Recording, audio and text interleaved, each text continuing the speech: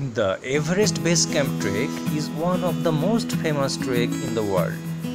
It is famous for its fantastic mountain peaks and the awesome beauty all around the places. But this video series is unique, as the route and the journey both are unique. And it was done under INR 12K from Kolkata to Kolkata. Yeah, right. It was under USD 175 only. The journey started from Kolkata, India, boarded the Gangasagar Express from Sealdah Station, went up to Jaynagar Station in Bihar. Jaynagar is the last station for that train. Then boarded a tanga, that is a horse-pulled lightweight vehicle, and a public bus to reach the India Nepal border.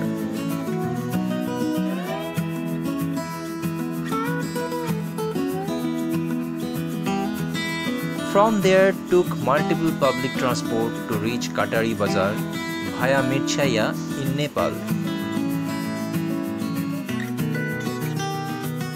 Stayed the night at Katari Bazar.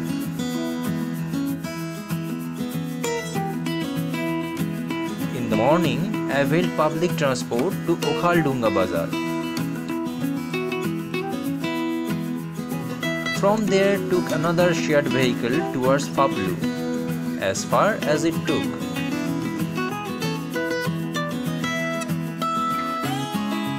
Then started trekking and boarded a tractor to reach further as far as it went.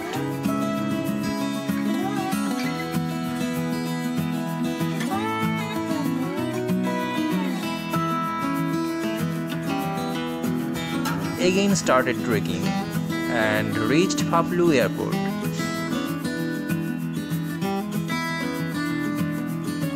Stayed the night at Phaplu.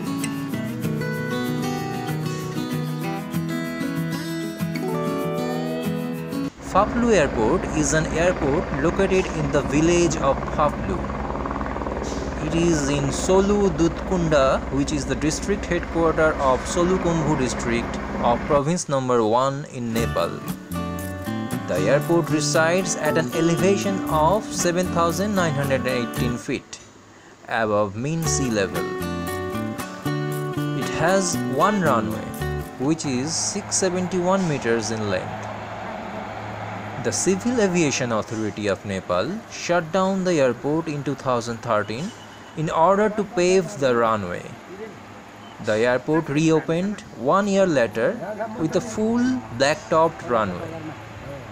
As the airport lies within the approach of Lukla Airport, flights en route Lukla often get diverted to Phaplu Airport.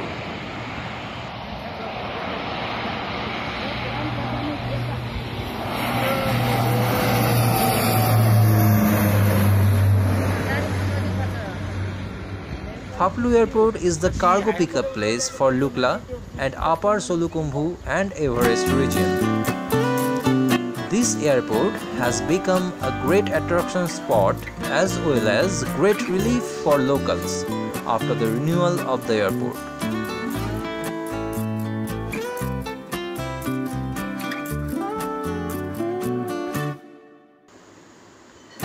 From Phaplu, took a shared vehicle towards Ringmo or Ringmu village. The car broke down on the way, so had to wait for some time and then continued the journey to Ringmo village.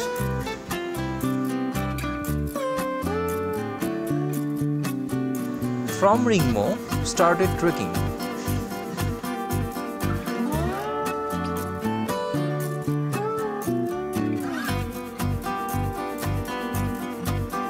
After crossing Takashindula, the highest pass of that hill, we reached Takshindu Monastery after some time.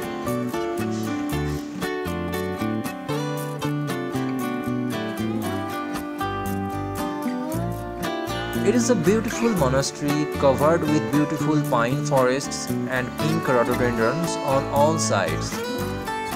The monastery is situated above 10,000 feet, that is 3050 meters.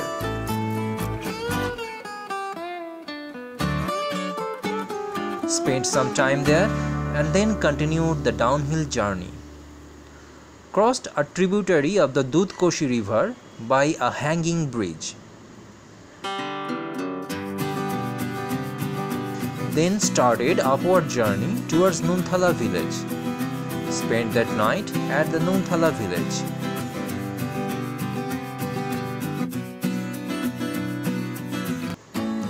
In the morning, started trekking from Nunthala village. This Nunthala village is not the one which you can find easily in Google or Wikipedia. You can find the place as Nunthala Manidingma in the Google map. The elevation of Nunthala village is around 7,300 feet. That is 2,225 meters approx. The journey from Nunthala is downhill up to the Dudhkoshi river. The trail leads through terraced fields and yards of houses. Crossed the river by a hanging bridge.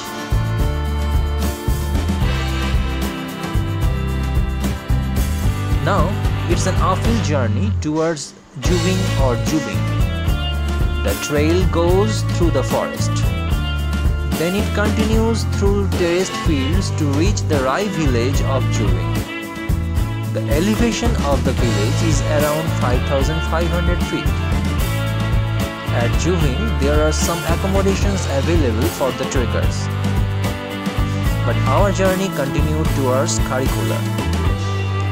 From Juving, the path is a slow climb to a village around a ridge. The journey continues to the village of Karikola. Past the monastery of Pemanamdi, the village of Karikola respites watching the Karikola river. The settlement is divided into two parts.